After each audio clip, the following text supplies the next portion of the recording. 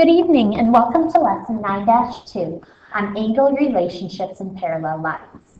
In tonight's lesson, you're going to be able to identify adjacent and vertical angles, and you will also be able to relate angles formed by parallel lines and a transversal. So we're going to go ahead and get started so you know what all of those words mean. So first, we're going to look at adjacent and vertical angles. When they talk about adjacent angles, they mean angles that are really right next to each other. They're almost two small angles, really, that are connected by a side. But their definition are angles that share a vertex and a side. A vertex is this point right here. So here would be point X, and here they share the side BX. So again, here's one angle, and here is this one. So again, those are adjacent. And then we talk about vertical angles. And these are angles that are formed by two lines that are intersecting. And what ends up happening are those opposite angles have the same measure. So here, we have this line that right here, then we have this line right here. And you can see the point where they intersect. Now, we're going to look at the angle marker, though. If I had to pick an angle that looked very similar to this point here, or what I call 2, you would say, well, it's not 1 or 3, 4 looks the most like it. In fact, it's like the mirror image. If you folded it up, it'd be the same. So these two are considered congruent.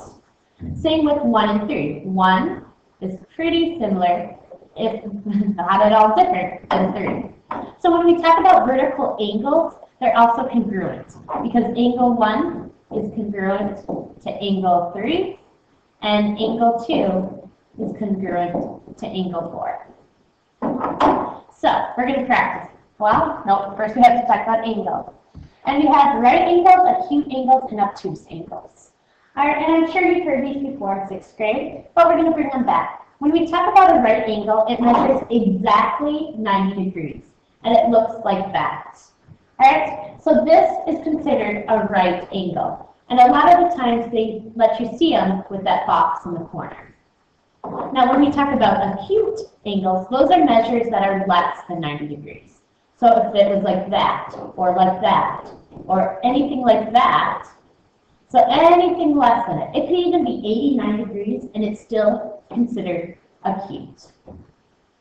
Now, if this angle, where it's at 90 degrees right now, is bigger than 90, so it goes like this, or like that, or anything like that, it's considered obtuse, because it's greater than 90 degrees, because it would go down and over.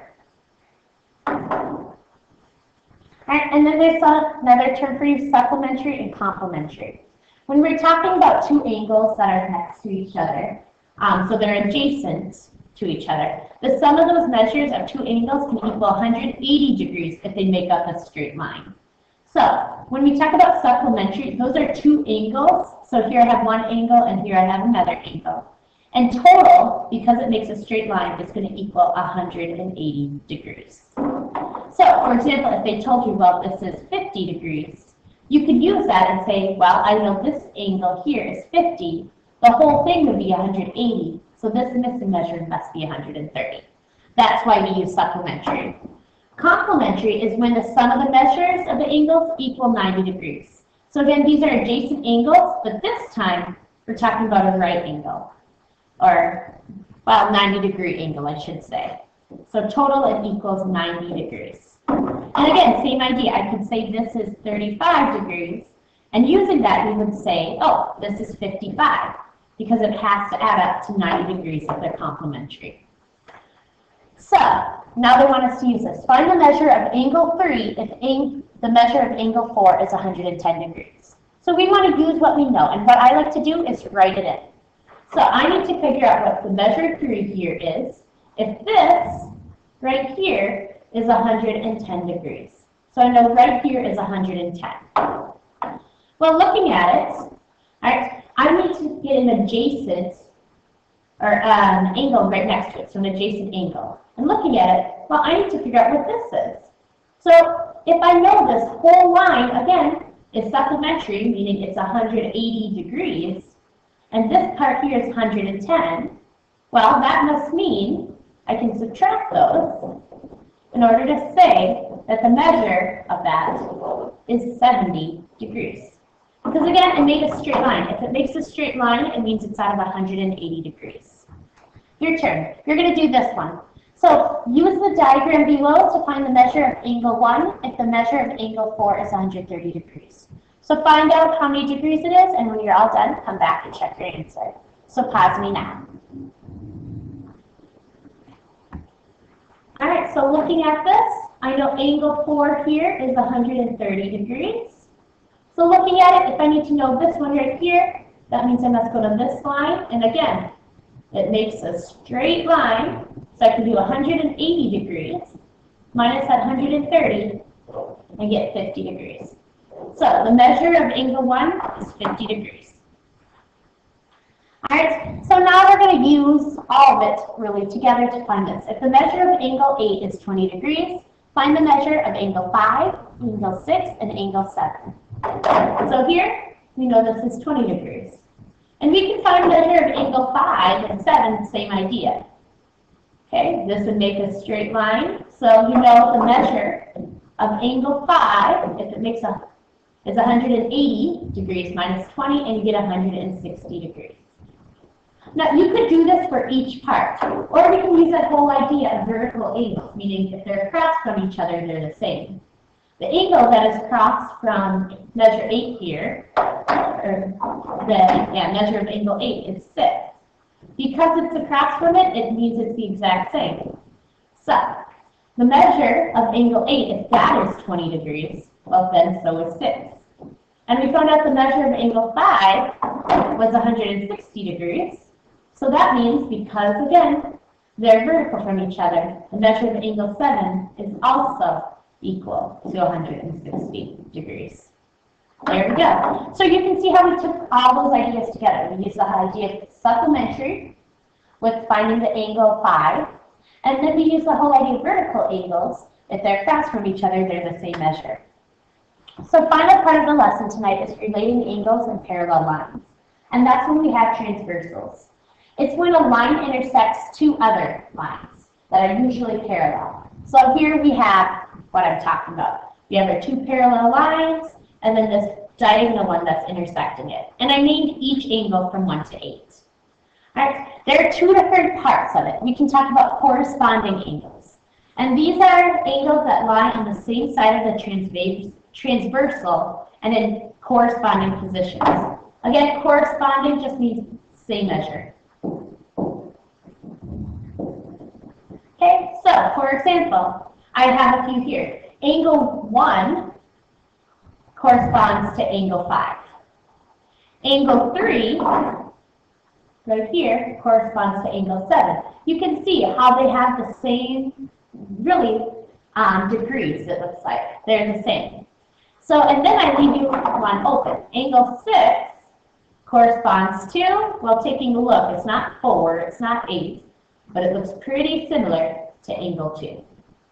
So those are what it means when it says corresponding. They're on the same side, so the red ones are on the same side, green are on the same side of that intersecting line, and same with the blue. Then we have alternate interior angles. Now when we talk about those, you can really look at the word itself to help you solve that one. All right? Alternate means opposite. Interior means the inside. So we're going to look on the inside with these numbers. That's what it means with alternate interior angles. The interior of a pair of lines on opposite sides of the transversal. So here, angle 3 corresponds with angle 6. And then angle 4 would correspond opposite side, angle 5. So we're going to track. So in this diagram, line P is parallel to line Q. Identify each of the following. Congruent corresponding angles. So again, they want you to name the corresponding angles. So to start us off, again, corresponding means they're the same sides and they're on the same side. So angle 1 is congruent to angle 3. Let's see. You could do, and they don't tell us to only name a few, so I think we have to name them all. Angle 2 and angle 4. Okay, I want you to do the opposite side now of that one. So, on the opposite side of that intersecting line, what would you have? I'm going to give you a few seconds. I don't know if I want to play some music. Well, you keep working on, yeah, okay. And then we have angle 5 and angle 7. And finally, angle 6 and angle 8. So those are what you should have on the opposite side with my poorly written and hummed music. And then we have congruent alternate interior angles. Well, again, that leaves us only 4 because they're the inside. Those are our interior. And here, well, they're on opposite sides. So angle 2 is the same with angle 7, and then angle 3 is congruent, or would be with angle 6. All right, there we go.